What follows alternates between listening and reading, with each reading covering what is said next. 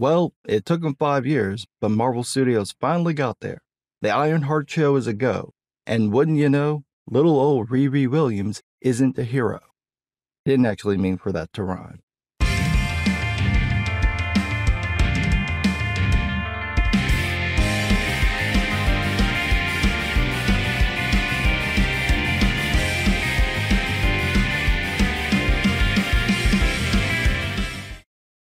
At the Disney D23 event, they revealed a trailer for the upcoming Ironheart miniseries.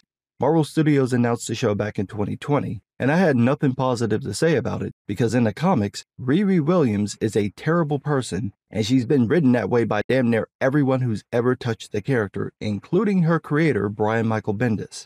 For those who don't know, Bendis created Ironheart because he adopted a black child and felt that there were no black characters in Marvel Comics who his daughter could identify with, so he made a character named Riri Williams, a black girl from the South Side of Chicago, the South Shore to be exact.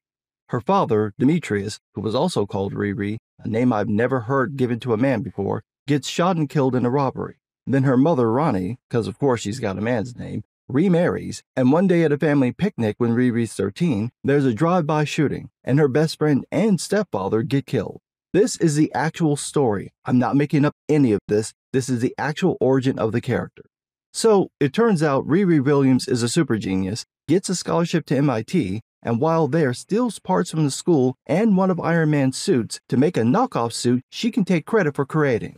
Now, I figured that when Marvel Studios adapted the story, they keep the inexplicable triple homicide origin, but ditch the whole thief in the night angle. Well, I figured wrong because that's what's in the trailer. Someone leaked it online, so I watched it. In the trailer, Riri gets kicked out of MIT for stealing parts to build her suit, then meets up with some dude who helps her steal more parts from other people. The whole trailer is about Riri being a thief and how this is perfectly fine because she needs to explore her genius. Obviously, I can't show the trailer to prove this because I'd get the video pulled, but Variety did a write-up about it, so I'll read what they wrote just to prove I'm not lying about the trailer. Quote, Marvel Studios revealed a sneak peek of the upcoming Disney Plus series Ironheart for the audience at the D23 Expo on Friday.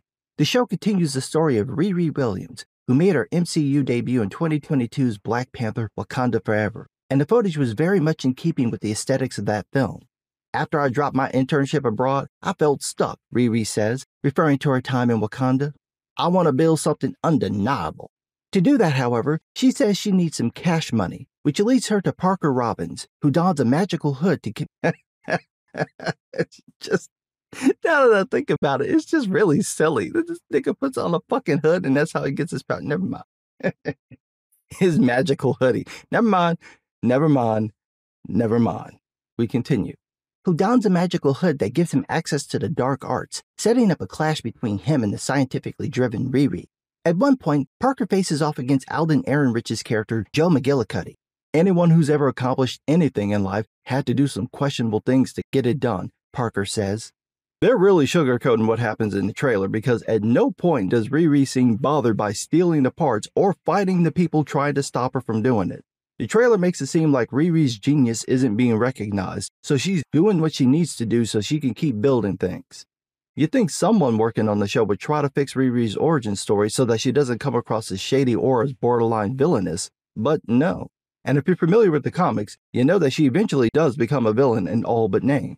At one point, she takes over Dr. Doom's country of Latveria, declares herself the leader, and then cops an attitude when everyone else goes, you know you're not allowed to do that, right? I don't know how much of that the show will lean into, but most of Riri's stories from the comics involve her doing something questionable and then getting mad when someone tells her to stop. You know, like the time she got mad at her white teacher when she wouldn't be racist on command.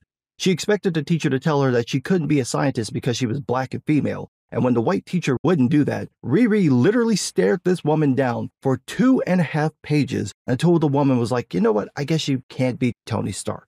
I wonder if they're going to put that in the story. Either way, it's not a good sign to have Riri starting off the show as a thief, especially after the events of Black Panther 2. You'd think someone working at Wakanda would help her out, but again, apparently no.